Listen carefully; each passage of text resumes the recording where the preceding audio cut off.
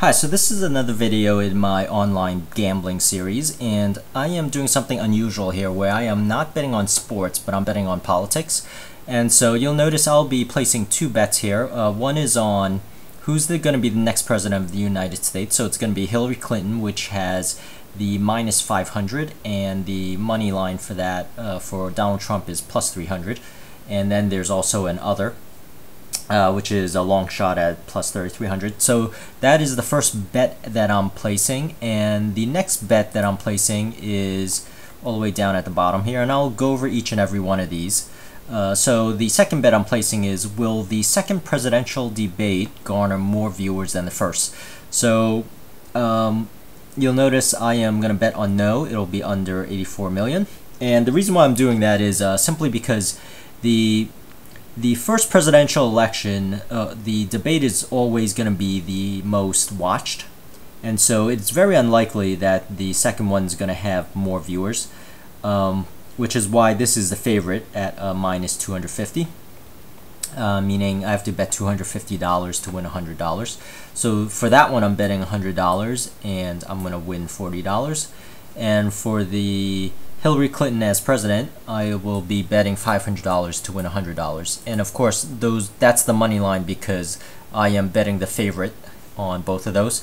And just to give you a feel of what the state of the presidential election is right now, approximately a month away, is this is the website 589, and it predicted the presidential elections for Obama back in what was it, 2008 years ago. So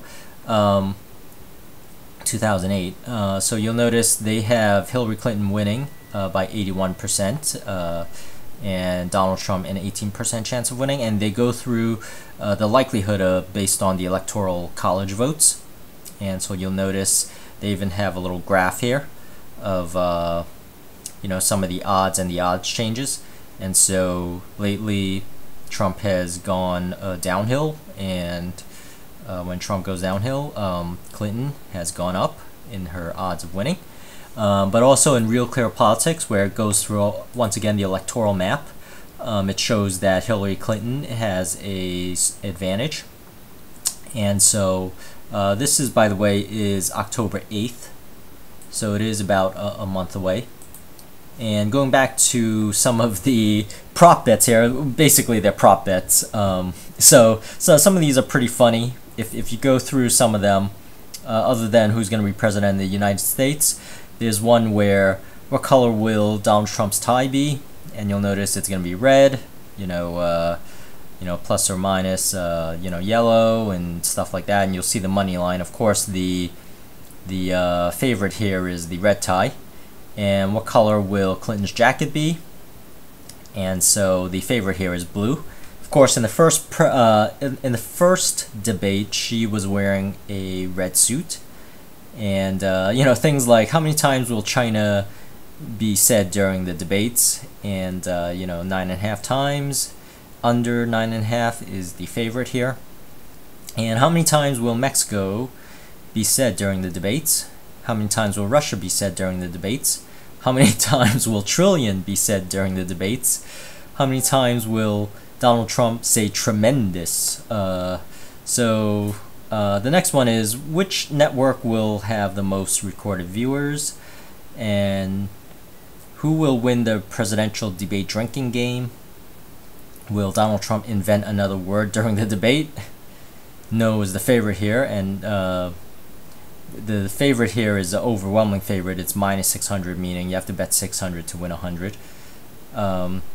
Will Donald Trump say big league, big league?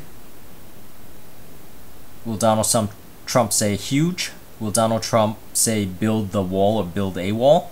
And so, and the last one that I bet on is, will the second presidential debate garner more viewers than the first? So those are the basically prop bets on the presidential election.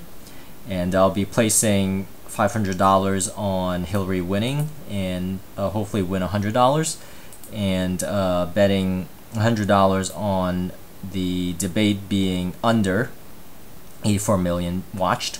And so the reason why I'm placing these bets is I normally look for opportunity in betting. I don't gamble just to gamble, so I will not gamble on games or anything that's short term. So I don't like gambling on things where anything can happen, like a fluky play or someone on the team's off their game, or there could be an injury, and once that happens, anything could go. It's basically a coin toss. So I go for things that I believe are, after research, would be sure things and sure bets. And so these two are fairly safe because based on, for the presidential debate, the second debate, historically, by an overwhelming margin of 99%, 95%, usually garners a lot less viewers than the first one.